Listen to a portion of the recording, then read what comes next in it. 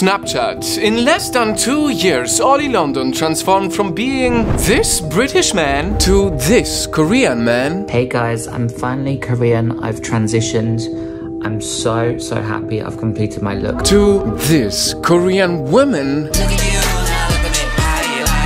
And now, back to this. I've come to realize that actually I am a man and I want to stay as a man. I don't want to be a woman. I am living as a Korean man again. What is next for Oli London? Because see, Oli himself admits he had never been happy with himself. His looks. I've always struggled looking in the mirror and just, struggled with who I am as a person. His body. And I was born in the wrong body. Not even with his race. I don't identify as British, so please don't refer to me, any media or anyone online, as British, because I identify as Korean. That's just my culture, that's my home country.